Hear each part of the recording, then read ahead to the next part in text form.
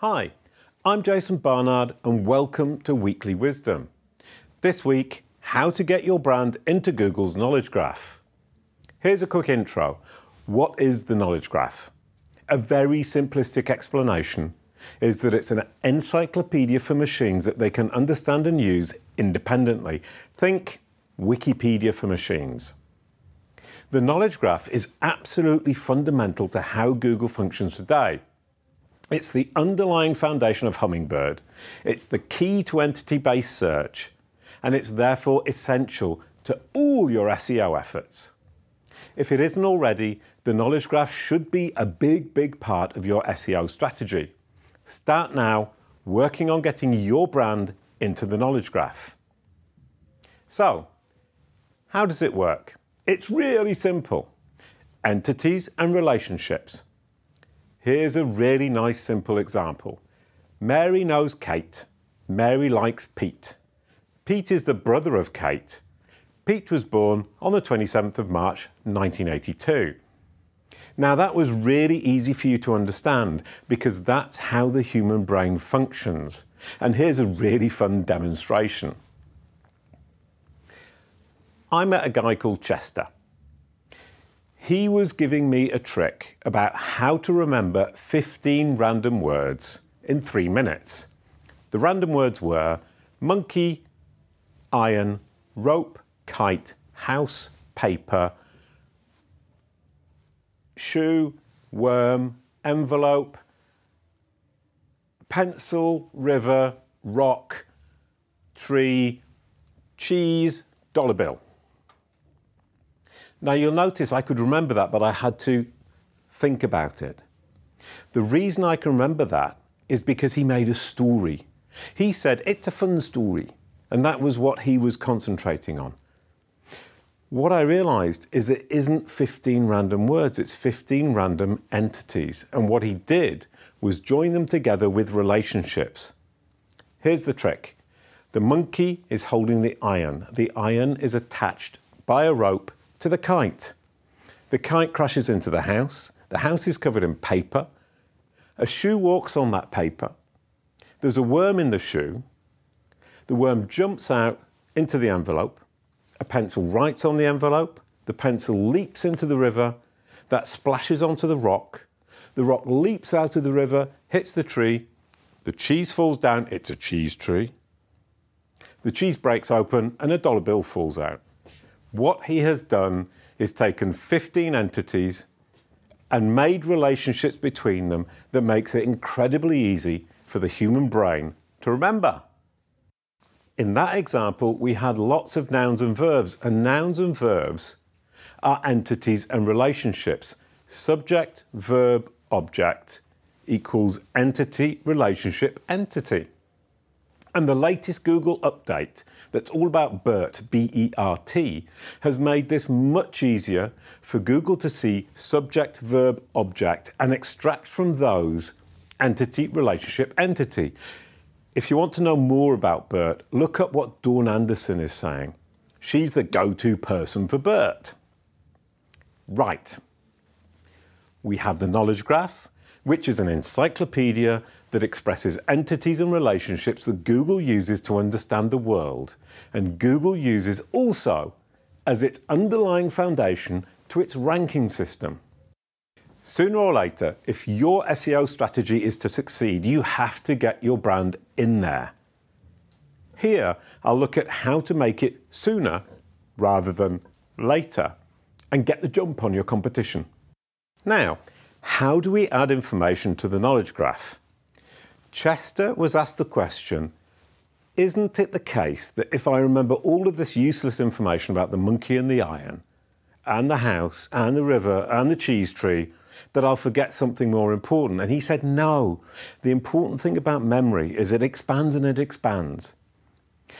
The more entities we have in our mind, the more possibility there is that a new entity can be attached to a relationship with another entity that's already in there. And that makes it much easier for us to remember and to understand. So, taking this a step further,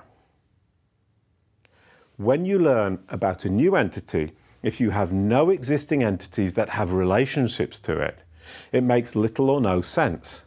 And it's the same thing for Google. Further still, the more entities you can attach to this new entity with relationships, the more sense it makes to you and the better you can remember it. Same for Google. So that is how you can get into the knowledge graph.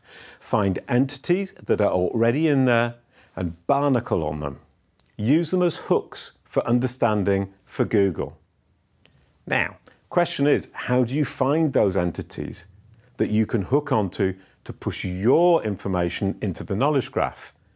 With Wikipedia pages, that's the very obvious example. But not all entities in the knowledge graph have Wikipedia pages.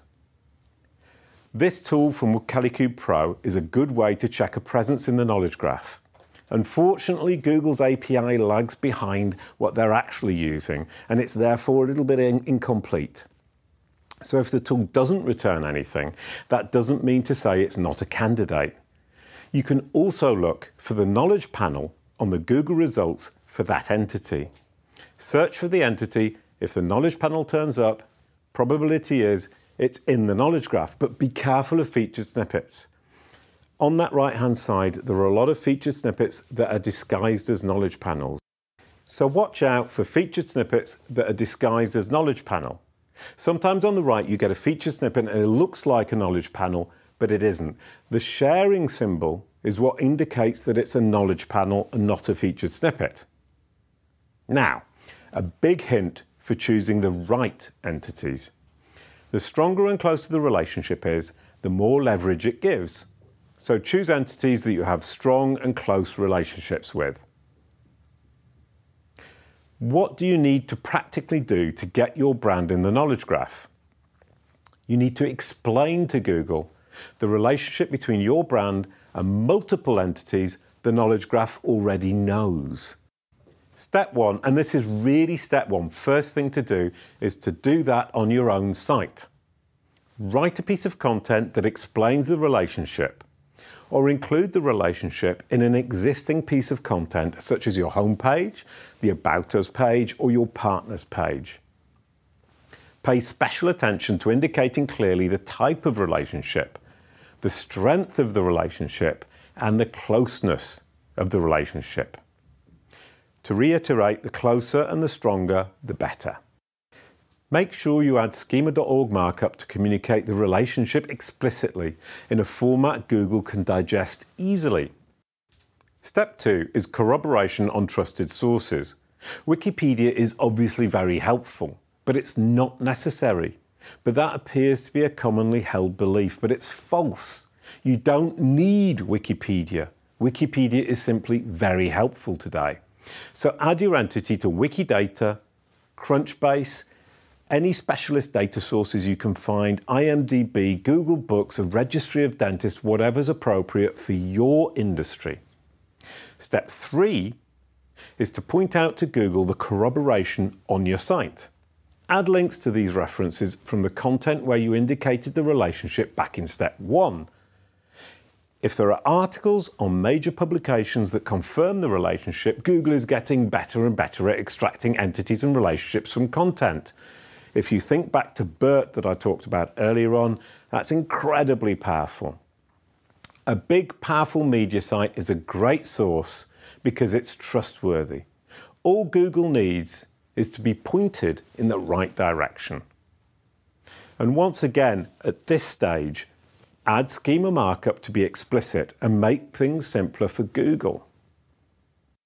Also, add links between these citations that corroborate wherever it's possible. And that creates a lovely web of entities and relationships with your site right at the center. And that begs the question, how far can you push this? The answer, infinity and beyond. Once you have that web for your brand, you can build that out. You can spread your web to pull other entities around your brand into the knowledge graph, products, people, places, events, anything you want to get Google to show to its users. And the more you do this, the stronger your web of entities and relationship becomes, the wider you can spread that web, and the more you can leverage it for your SEO efforts. Lastly, there was a huge update to the knowledge graph in August 2019. It appears to be a real game changer. If you want to know more about that, and you should if you're doing SEO, read this article on Search Engine Journal. Thank you. See you next time on Weekly Wisdom.